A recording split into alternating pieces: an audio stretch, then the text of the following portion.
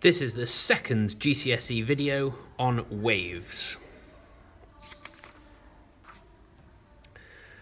As we discussed in the first video, waves are energy travelling forwards. Again, if we have a surfer who is just sitting on his surfboard and not moving forwards, not riding the wave, just sitting there, then as the wave comes forward, the surfer moves up. And then as the wave goes away, the surfer moves down again, but he doesn't move forwards or backwards. He just moves up and down. The wave, however, is travelling in this forwards direction. So the particles in the wave are moving up and down.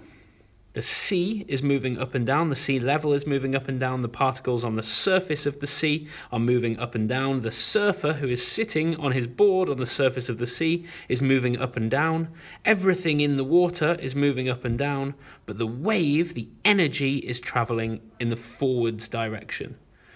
Waves transfer energy. All waves transfer energy. Now in this particular example, and in every other example as well, a wave can have a velocity or a speed.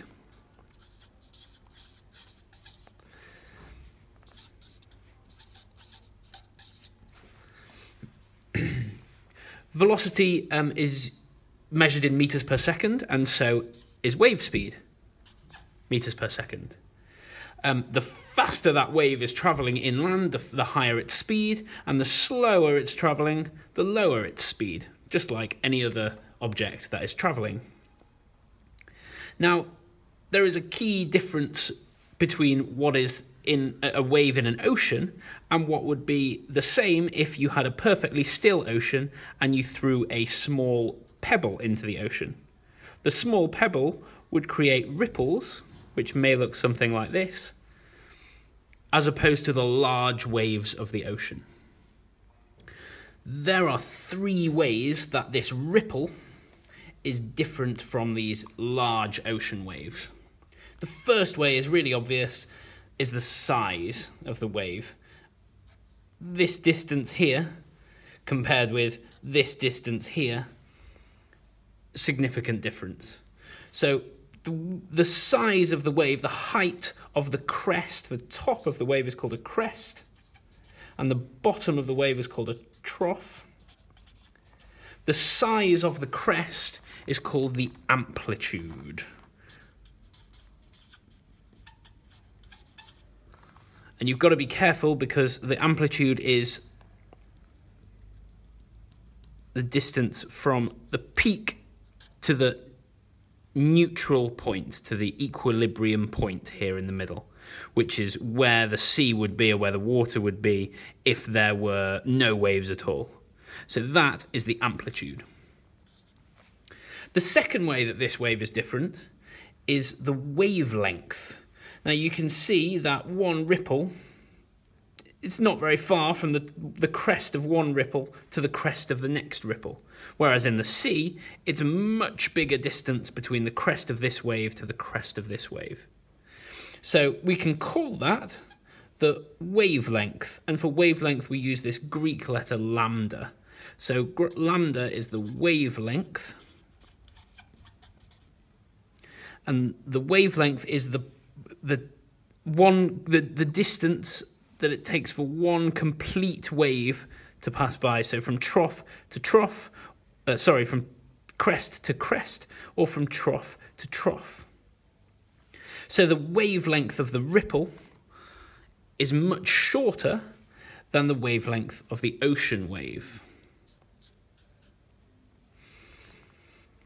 The other thing that's different is how many waves reach the shore per second.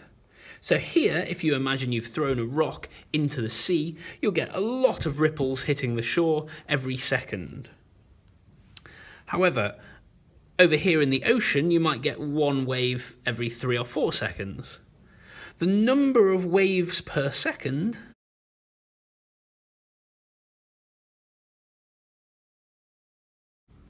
is called the frequency, and we give the frequency the letter F. Frequency.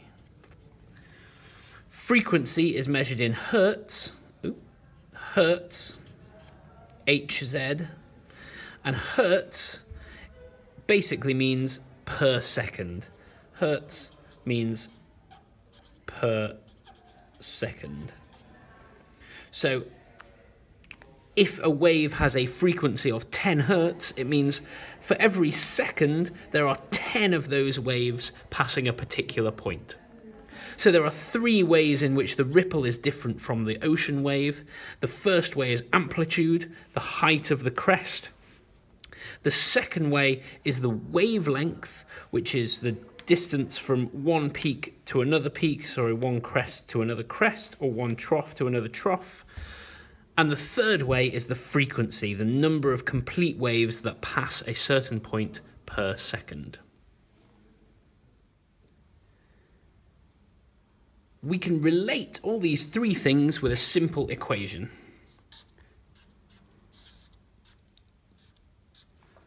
Speed is frequency times wavelength.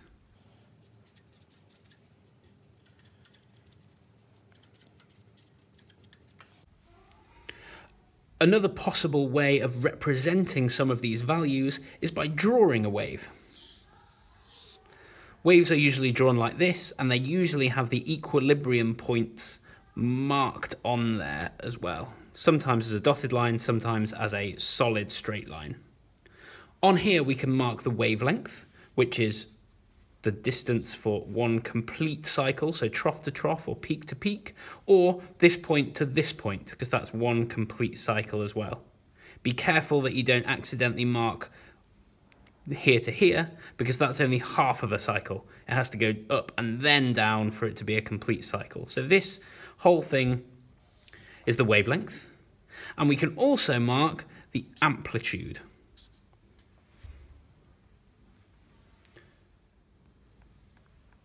Now the other thing that we can do, and sometimes you have to do in exams, is compare 2 waves. So if I were to draw another wave down here, and I was to compare these 2 waves, we could say, first of all, that the frequency of this bottom wave is higher. There are more waves passing a certain point per second. We can also see that the amplitude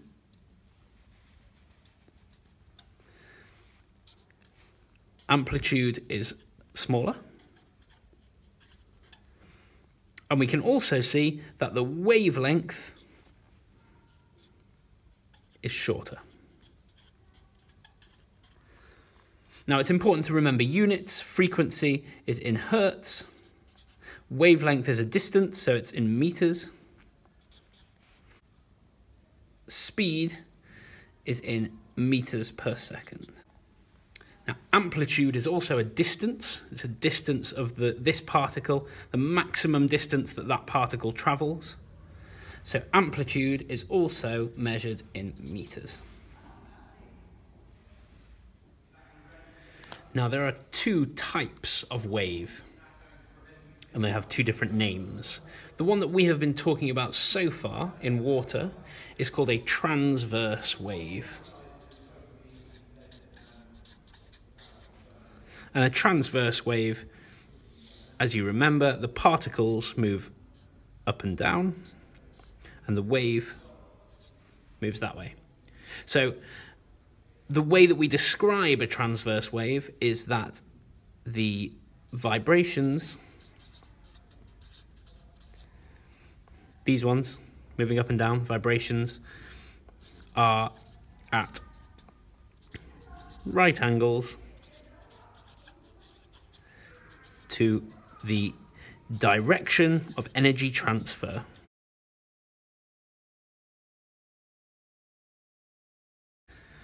Vibrations are at right angles to the direction of energy transfer. The energy is being transferred this way, but the vibrations are up and down, perpendicular, right angles. The other type of wave is called a longitudinal wave.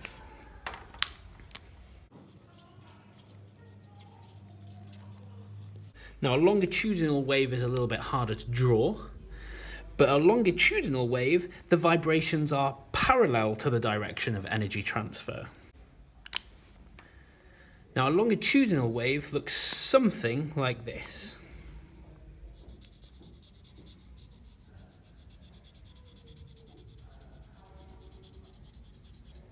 And the wave is still moving this way, but instead the particles are vibrating forwards and backwards. I'm going to try and show you that with a slinky.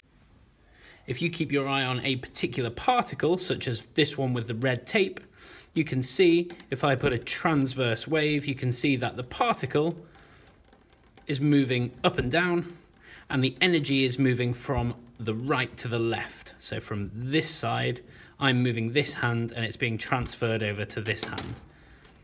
If I move this hand, then it is transferred the other direction, but still the piece of red tape moves pretty much perpendicular to the direction of energy transfer. Now, a longitudinal wave is more like this. You can see I'm still passing energy along the slinky, but this time the piece of red tape is moving parallel to the direction of energy transfer.